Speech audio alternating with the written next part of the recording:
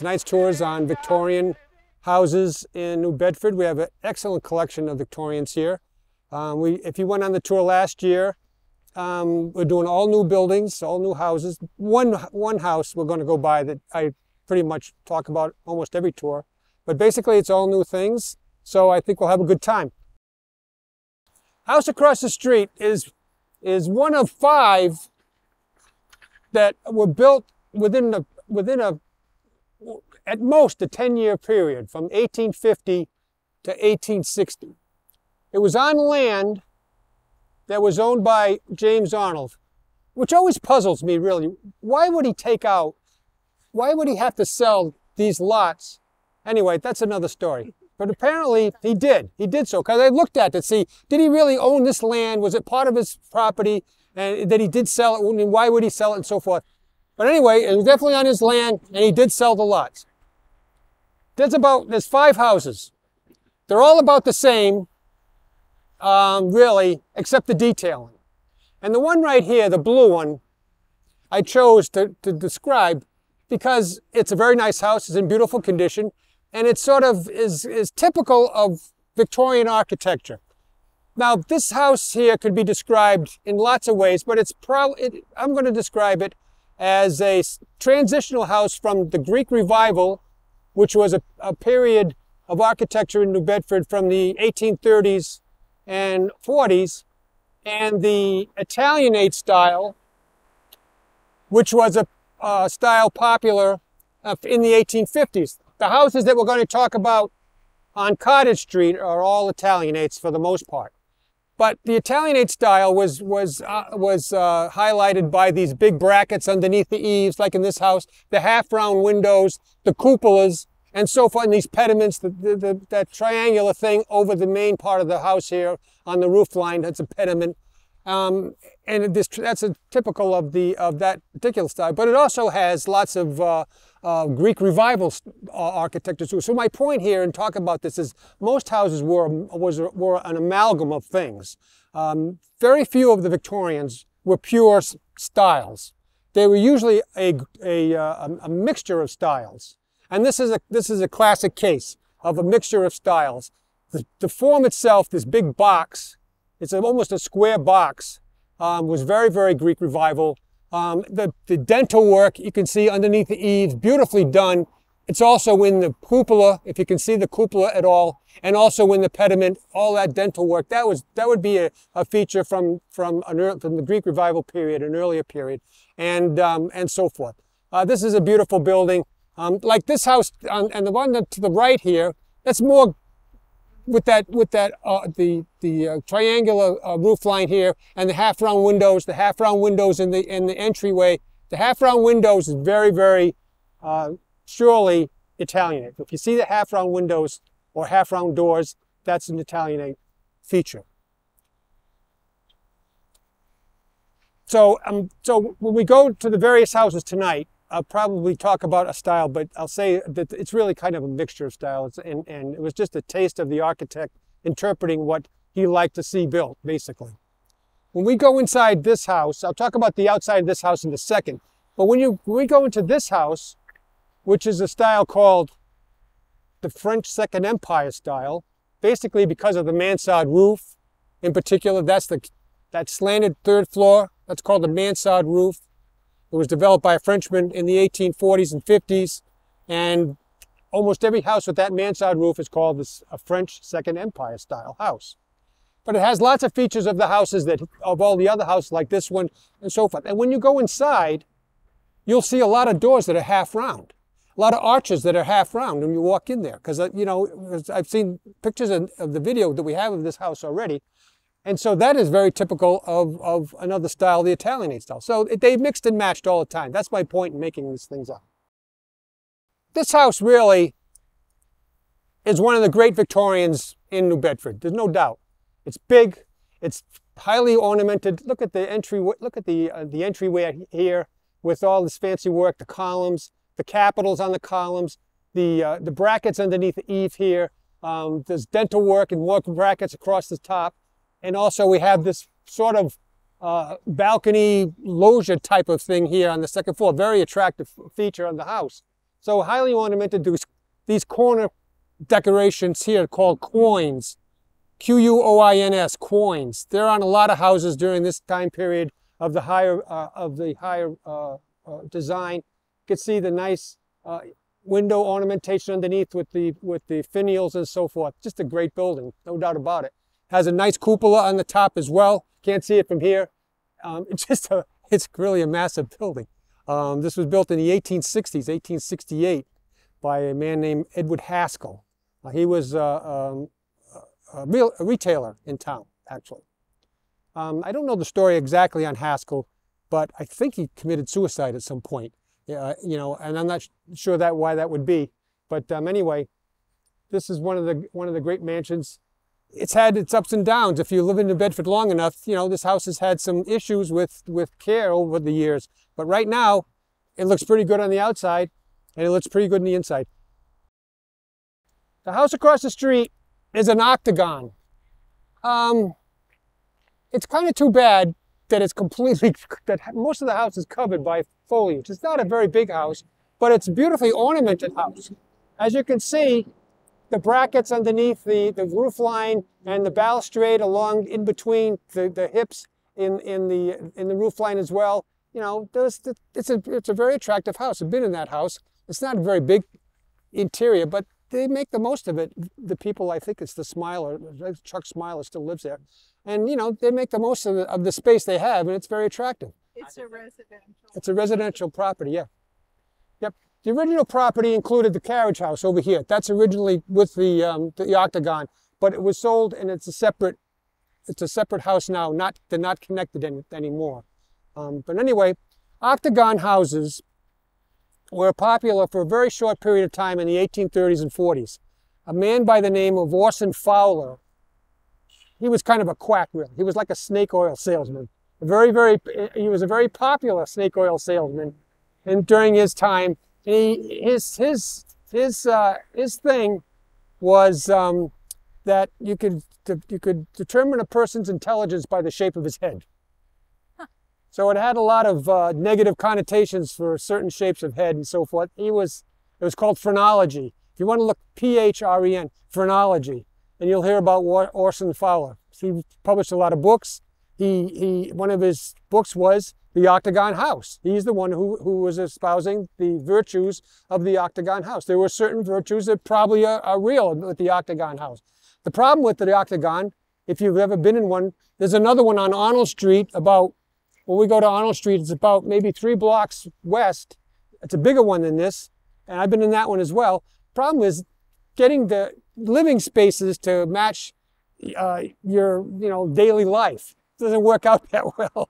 It doesn't work out that well. And this one being kind of small, it's even more of a problem. But nonetheless, it's a beautiful building, ornament-wise. They've kept it in tip-top shape.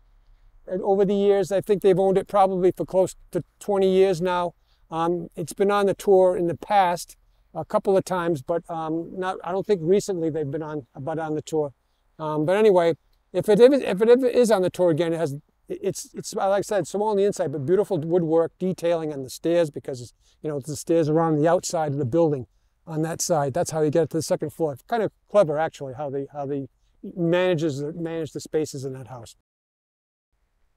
There's lots of beautiful homes on this section of Cottage Street, and the east side of Cottage Street was the Arnold estate. Still, this was the back end of the property that had all kinds of plantings on it. So most of these houses here are from after 1880 on this side, but on this side we have houses from the 1850s. In particular, we have these three. This one. There's a building in between, and then another one, the one with the brown columns and so forth, you can see down there. 3 Italianate style houses, very similar in style, but only difference is the detailing, really. Built in the 1850s. You can see the half-round windows at the top of the peak here, the half-round windows in the cupola and in the doorway. That's the typical style. You get the nice brackets underneath the eaves, different styles on these 3 houses, but basically it's the same house. I think the same guy designed these 3 houses. There was probably a 4th one over here at some point, what that big building is now, because that's relatively new for that part of the street. But anyway, I think the same guy designed and built them all. He just changed the details a bit. And in my view, it's kind of too bad that they're together, because they're beautiful houses on their own. If they were all by themselves on another street, they would get a lot more attention, I think, because they're very nice houses. I think that they're all single families still. I'm not positive about that, but I think they're all single families, which is a nice thing. They're all pretty large. Houses this size are probably at least 2,500, 3,000 square feet. So they're good sized homes. These were mansion style homes when they were built in the 1850s, and they're nice houses. Now, the other thing I want to talk about while we're here is the sidewalk. New Bedford was very, very proud of its flagstone sidewalks as early as the 1830s. And that piece of bluestone, it was all bluestone, called bluestone. It's a sedimentary sandstone that was quarried in the Catskill Mountains. If you're familiar with upstate in the Hudson and Kingston, New York, it's probably 50, 60 miles north of New York City on the Hudson on the west side. That was the place where the bluestone was shipped from. It was all quarried in the mountains of the Catskills, not far from there, and it was a highly prized decorative stone for lots of architectural detailing, but mostly for walkways. And this is some of the remnants of the bluestone. And this particular piece right here, it's usually blue, but some of it's kind of greenish. Some of it's called gunmetal, which is kind of a gray, sort of an interesting color. There's a lot of gunmetal and other types of different stones in front of the double bank building downtown. That's the other great collection of bluestone in one spot, is right in front of the double bank building downtown at the foot of William Street. But this piece here is one of the biggest ones I've ever seen in the city. It's huge. By the 1840s, New Bedford had like 30 miles of bluestone sidewalks throughout the city. When we go on Maple Street, no, we're not going to go down Maple Street, but Maple Street has quite a bit left. Hawthorne Street actually has quite a bit left, off and on. The deal, I guess, is that when they put utilities in, well, before I get to that, in the 1860s, the mayor of New Bedford, whose name was Andrew Pierce, he was also a big-time textile merchant, but he was the mayor at the time in late 1860s, and he decided that after that they put concrete sidewalks, because the concrete was 80% cheaper than flagstone, than bluestone. So from the late 1860s on, concrete was used on sidewalks. And then since then, apparently, from what I can gather from the city, if you have a utility put in, like if this house here has a utility put in, or has a water line that breaks or something like that, and they have to dig up the sidewalk, you have to request that the bluestone be put back. If you don't request the bluestone to be put back, they'll take it out and put concrete and replace it with concrete. So this little stretch here is probably one of the best stretches of residential bluestone in the city, because on the other streets, trees have popped up the roots of the trees have popped up the bluestone, tough to walk on, and so forth. But this little stretch here, and that piece right there, is one of the nicest pieces in the city. You got to walk around and look at the front entryway, because it's so beautiful. This is one of New Bedford's really great Victorians, in my view. 1887. It's a house that we classified as a Queen Anne style house. That was a late Victorian style of house. It was, most of the Queen Anne's, it's by the big wraparound porches, which this doesn't have, and the towers and so forth that this particular house does have. Various textures of siding. We have clapboards on the first level, and then we have this nice green shaped shingles on the second level, and then regular shingles on the third level. That's typical of the Queen Anne style. Look at the great detailing in the doorway with the bullseye glass, and the detailing on the other glass in the door itself. Just a spectacular building, really. excellent paint job, very, very authentic. The idea of all this ornamentation that's on the house is meant to be highlighted. You know, you don't put this stuff on the house unless you want to highlight it, and they've done so beautifully here with historical colors. One thing to remember that for most Victorians, there's very little or no white paint. No white paint on Victorians. All the details it had plenty of colors. It was a very colorful style at the time. And even in the inside, there was, you know, like we went into the house that we walked into, when that in its heyday, that house probably didn't have any white walls. They would all been ornamented with probably either very, very exuberant wallpaper or very bold colors, because that was the style that all designers used during that time.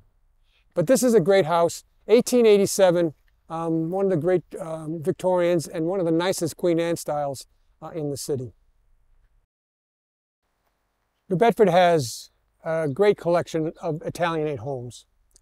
And this is one of probably the top 2 or 3 in the city, I think.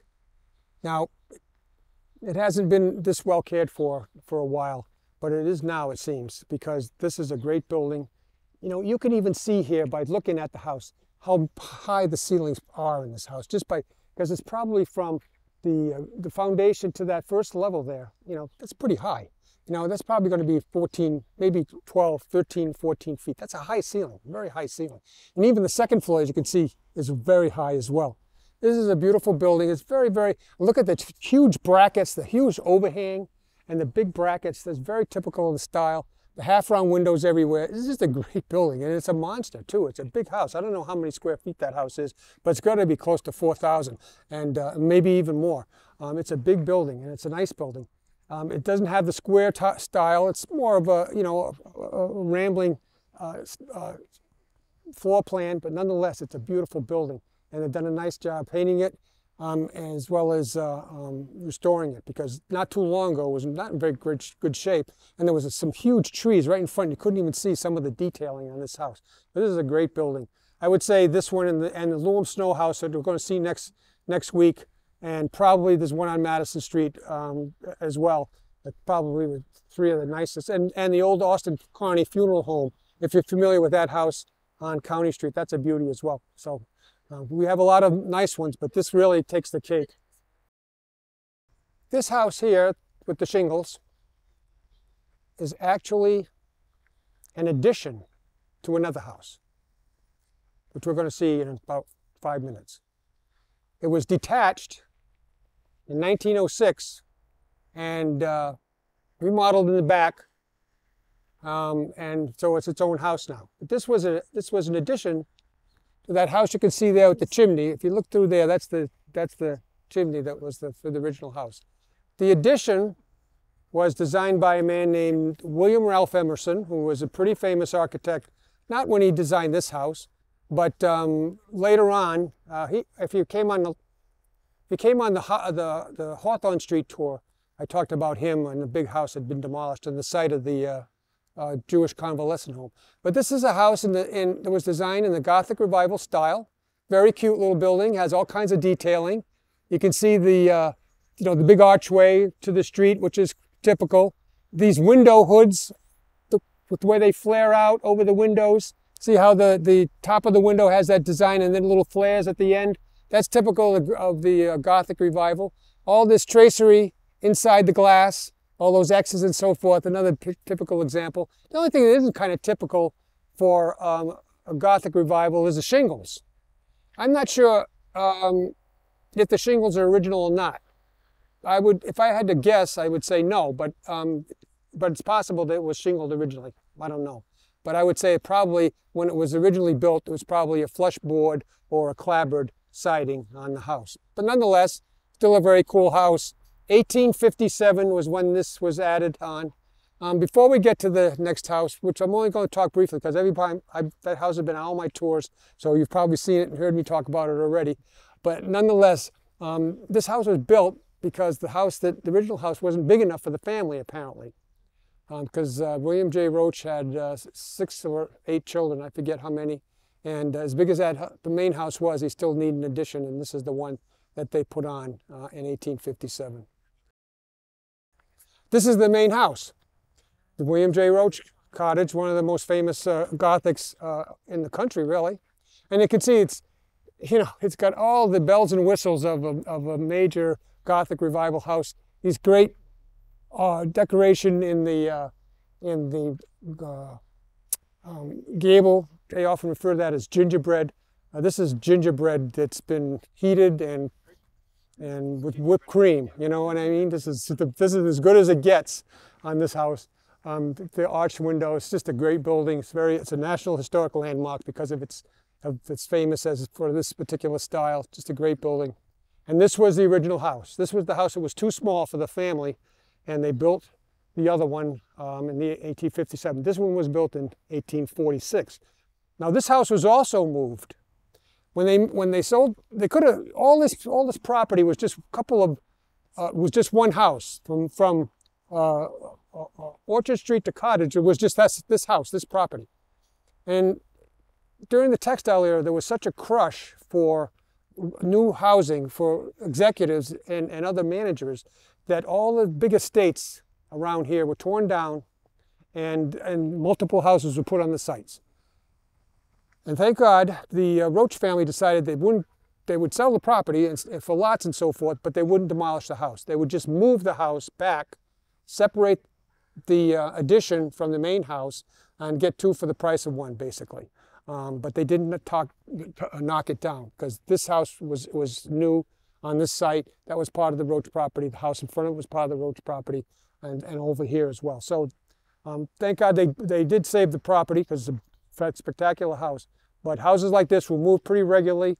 Houses a lot bigger than this were moved regularly in New Bedford. It was just something that was done a lot during that time. This is one of the cutest little houses in New Bedford, really. It's a Gothic revival in a different style, sort of what they would call a Carpenter Gothic, or a little bit more of a country style house. It has this board and batten siding. It has the pointed arches and stuff, but you can see it's a beautiful building, but it's a little simpler in style, and almost on purpose, really. But it's just a great building. I have been in this house. It's really adorable on the inside as well. They have a spectacular, to my way of thinking anyway, small stick-style fireplace in this house, which I think that, that fireplace probably a little bit later than when the house was built, and there's a lot of problems dating this house. There's been a lot of speculation that it's a lot earlier than it is. If I was to date this house without knowing its history, I probably would have said it was 1840s, but sometimes people date it as late as 1866, something like that.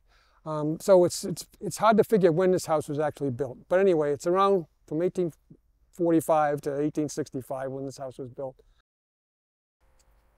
Somebody just said, this is the house, it's an 1887 Queen Anne, and someone just said, there's a lot going on here. And there is a lot going on here. It's still a cool house, but there is a lot going on. Lots of styles going on in this house.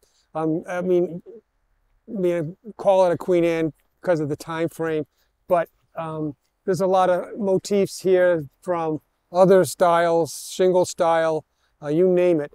But it's still a nice house, and it's a big house. I think now it's like a six family, but it was a single family house when it was built, and I think it's like 6,000 square feet. This thing is huge. It goes all the way around, and it's big everywhere. Every facade is big.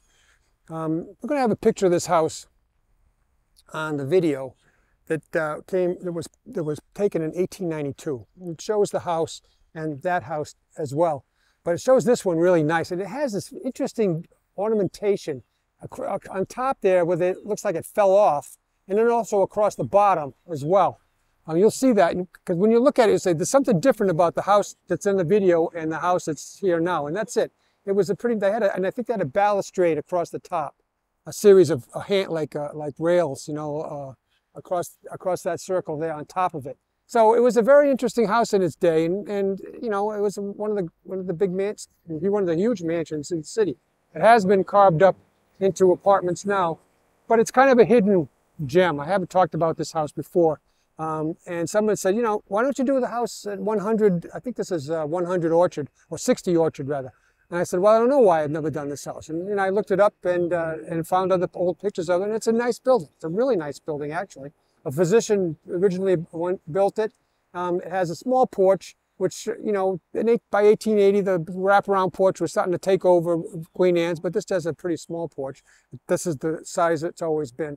But nonetheless, it's a really cool house, and I wanted to talk about it tonight. It's pretty interesting, but it's lost its. As a matter of fact, when I posted the picture on the Historic Photos website, one of the former owners said, "Yeah, my parents bought that house and they carved it up into six or eight apartments." Thank you for coming tonight. I know there was a lot happening on AHA night, and I'm glad you took the time to spend it with us. So thanks again. We're going to have one more tour that's going to do County Street from the Wamsutta Club to the Wilson Chapel, and then back on doing the other side of the street. So that's the last tour of the season. So hope to see you then. Thank you very much. See you next time. Thank you.